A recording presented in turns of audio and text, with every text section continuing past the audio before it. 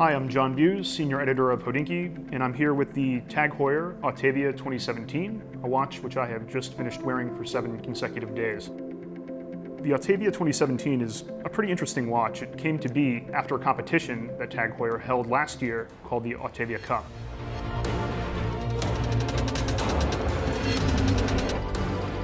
In this competition, the company put 16 vintage Autavias up against each other and let the fans, you guys, decide which watch they ought to remake to honor the Autavia.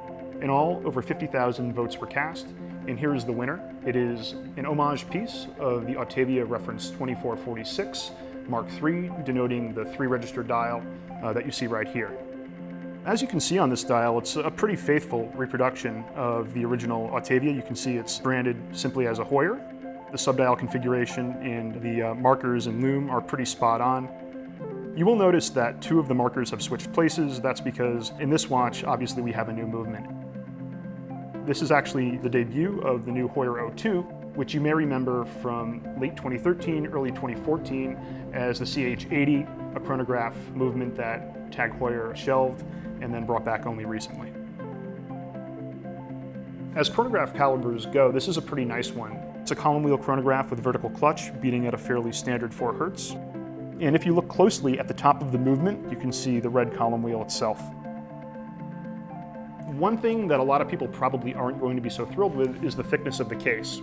It comes in at about 15.5 millimeters, which for a 42 millimeter watch is pretty big. But there are pluses that come with that. So this is a watch that you can give a beating to and it will handle it. And I think that's the advantage of a lot of these homage pieces. These are watches that you can just wear in your everyday life and really have very few worries about.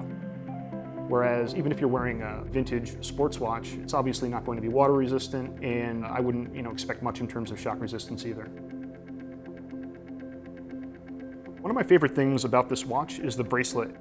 As you can see, it's a nice beads of rice bracelet. It's actually modeled after the Gay Frere bracelet that came with the original Autavia 2446. This is a super comfortable bracelet. Typically I'll go for straps, but this was one that I think kind of made the watch. Overall, I found this watch to be really enjoyable, really comfortable. I absolutely love the styling of it, from the subdials to the loom placement to the markers in the hands.